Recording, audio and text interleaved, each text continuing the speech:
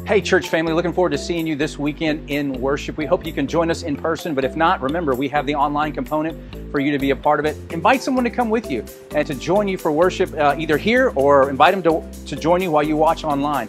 I'm excited about this Sunday. We're going to continue in our intersection sermon series. And this Sunday, we're talking about the man who was born blind and his intersection with Jesus and how that changed his life.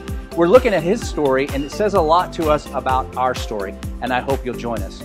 Now, I want to talk about Vacation Bible School. This is the biggest event we have this summer for children, and actually it's church-wide. Now, of course, kids, we want you to come to Vacation Bible School. Adults, sign up your kids, sign up your grandkids, your neighbors' kids, everybody's kids. But I really want to talk to you adults. Here's what I need.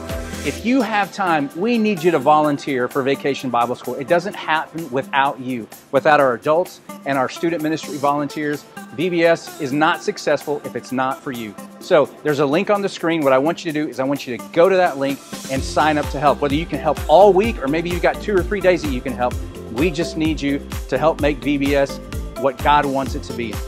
I'm excited. I hope you're praying for it. Lisa and Nancy are getting ready for it. It's going to be the best week of the summer, and you need to be there. Okay? Look forward to seeing you on Sunday. God bless you.